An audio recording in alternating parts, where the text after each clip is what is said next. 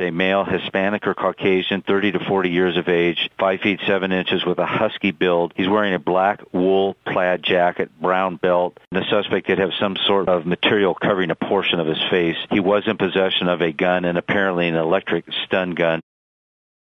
They'll have mock situations where dogs will go out and find drugs, possibly even other scents like explosive scents and things like that. Certainly no actual explosives or anything like that. And then also it's going to be narrated, and they'll show some of the techniques that they use the dogs for as far as bite techniques.